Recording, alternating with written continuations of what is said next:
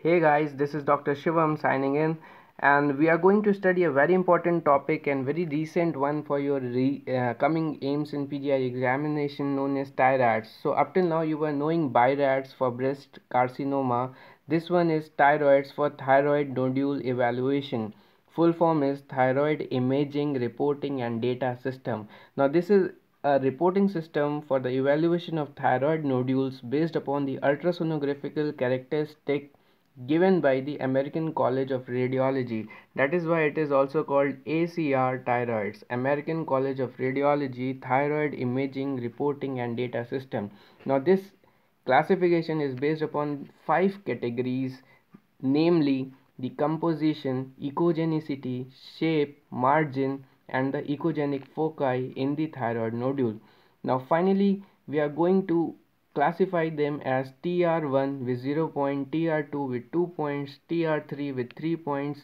So it is easy na, TR1 0, TR2 is 2, TR3 is 3 point, TR4 is 4 to 6 point, and TR5 is anything equal to or greater than 7 points. Now from where these points are coming? These points are coming from this different 5 categories. From each category we have to choose any one of the following. Like in composition, if we see the nodule as solid or almost completely solid, we will give that nodule 2 points.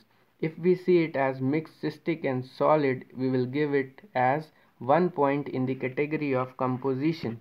Then we will move to the echogenicity and look for the echogenicity of the nodule. If it is very hypoechoic, we will give it 3 points.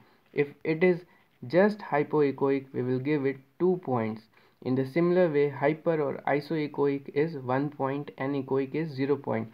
Another thing which you need to mind is as the points or the score increases, the chances of malignancy in that nodule also increases. Coming to the shape, a taller than wider has 3 points and wider than taller has 0 point. That means a nodule which is taller than wider has more chances of malignancy than a wider than taller nodule. Margin, if it has extrathyroidal extension 3 points, lobulated or irregular 2 points, ill-defined 0, smooth is 0.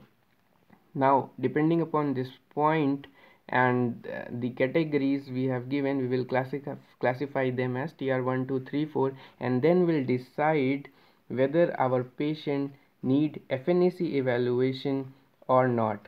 That means we are doing this classification for the sole purpose of deciding whether our patient need further fine needle aspiration cytology or not, or just a ultrasonography follow up, or we can leave that nodule considering as benign or not suspicious. So the last one is still left, that is the echogenic foci. If punctate echogenic foci seen in the nodule, 3 point, peripheral or rim calcification 2 points, micro calcification 1 point, and comet tail artifact is 0. So you can note it down to get or you can listen the video again to get all the points, because it has many different categories, so it might be confusing for the first time if you listen it first time.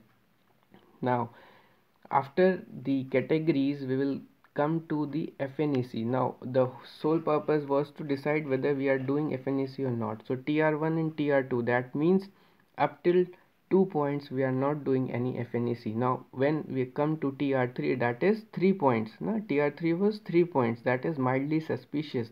We have to see the size of our nodule. If it is 1.5 centimeter less, equal to or less than, we will just follow up. If it is greater than or equal to 2.5 centimeter, we are going to do the FNAC. In the similar way for TR4, where the points are from 4 to 6, we will see the size. Now the size condition or the have become more strict, that is 1 centimeter less than equal to, we are just follow it up, and if it is 1.5 centimeter, we are going to do the FNA. For TR5, where the score is 7 or greater than 7, we are doing the FNA for even 1 centimeter nodule and follow up for 0.5 centimeter.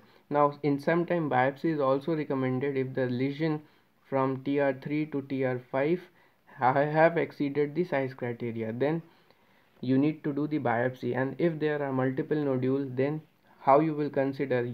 Will you take the biopsy from everyone? No, you will take the biopsy from two nodules with the highest ACR TI-RADS grades. So you are going to take the biopsy from any two nodules which have highest TI-RADS classification.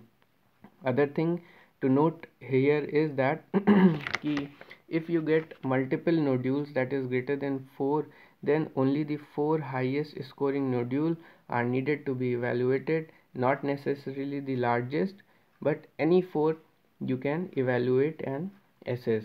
Okay, so this was about the ACR TI-RADS classification, of which up till now you were knowing the name only, but now you know which all categories are there, and in the exam they may particularly mention the categories like which of the following categories are there in TI-RADS classification for thyroid nodule and which are not present.